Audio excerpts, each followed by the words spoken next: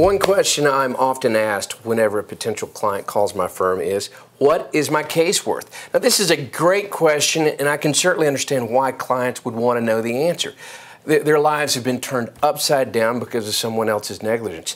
They want to know whether or not their bills will be paid, or whether they will be reimbursed for their lost wages, or perhaps compensated for their pain and suffering, their emotional suffering. Well, I addressed this very question in my #1 best-selling book on Amazon, The Authority on Personal Injury Claims in Georgia, the definitive guide for injured victims and their lawyers in car accident cases. When I meet with my clients, I actually give them a copy of this book, and we discuss their claims in great detail. Now, let's look at the question, what is my case worth? The only honest answer that I or any attorney can give to this answer is this, and especially if the wreck was very recent. The answer, it depends.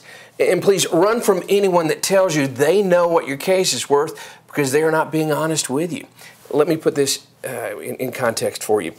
If any attorney could be in a position to tell you the value of your claim, I'd be the one.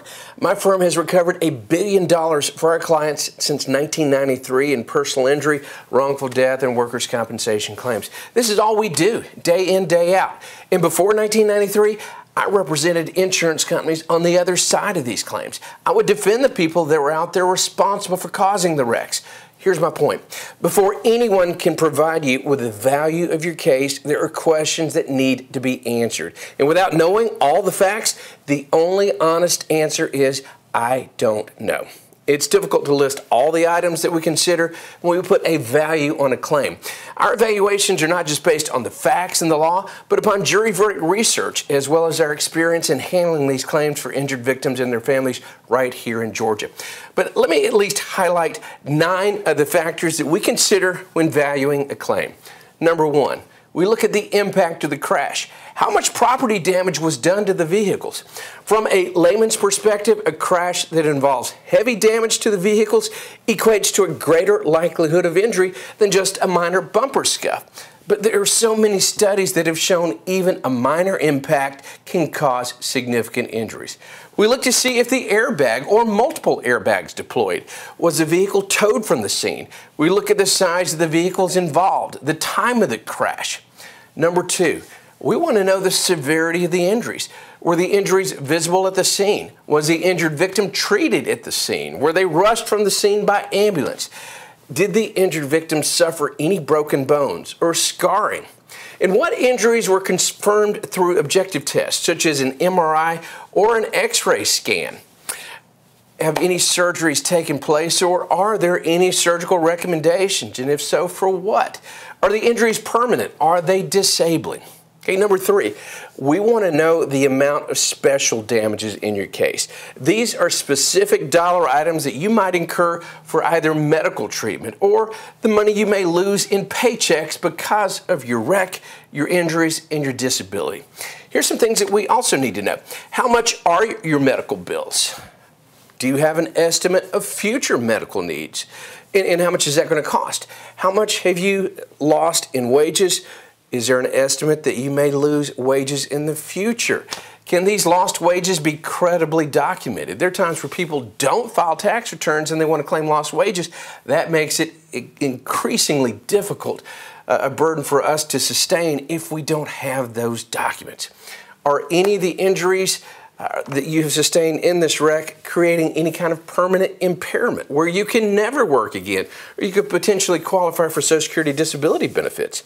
We want to know the type of medical treatment that you sought for your injuries. We also want to know the credibility of the doctors. Believe it or not, there are doctors out there that the insurance companies do not like, do not trust. They're just known for creating claims. We don't want to ever deal with those doctors. All right, number 4, we look at the parties involved. How likable is the plaintiff? How likable is the defendant? We look at the age of the plaintiff, the age of the defendant, whether or not there were prior wrecks, prior injuries, or any of the parties on the job when the wreck occurred. This is a huge deal.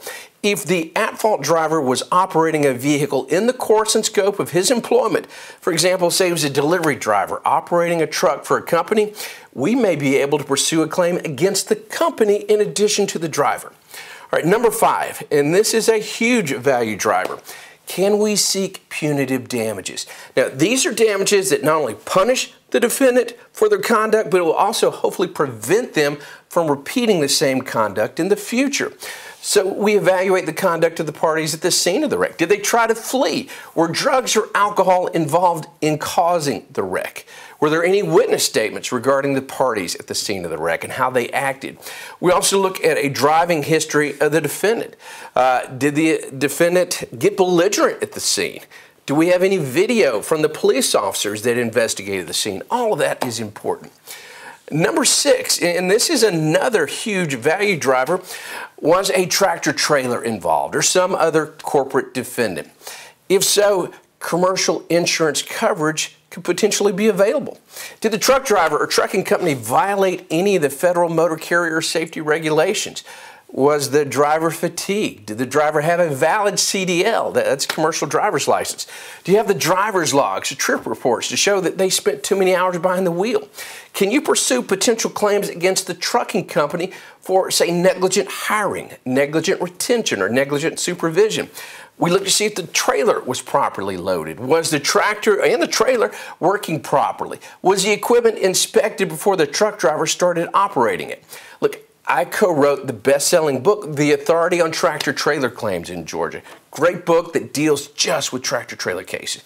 So number 7, the defendant's insurance company. What insurance company provides coverage for the defendant? There are good companies out there and there are bad companies. If there are bad companies involved, we have no choice but to go ahead and file a lawsuit against the insured.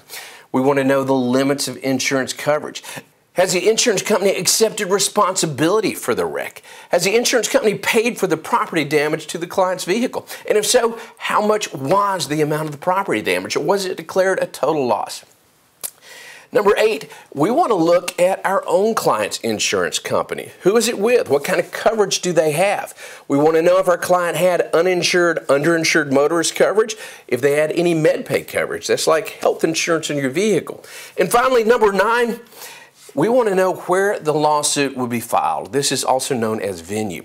Venue is determined by the residence of the at-fault driver, or if he was driving for a corporation, where their registered agent is located in the county where the harm happened, if they had an office and transacted business in that county. Is it an urban or rural area? What verdicts have been rendered in this county under similar circumstances? How often are civil jury trials held in this county? Are either parties well known in this county? In all personal injury claims, I highly recommend you have your case investigated and evaluated by an experienced personal injury attorney. It is never a good idea to try and settle your claim with an insurance adjuster on your own, especially if you do not have any idea about the full nature and severity of your injuries. They are not in the business of trying to give you all the cash and benefits that you are entitled to receive. You have absolutely nothing to lose by speaking with me about your claim. But just think of all you could lose if you don't. Now, my phone number is 770-934-8000. Please give us a call.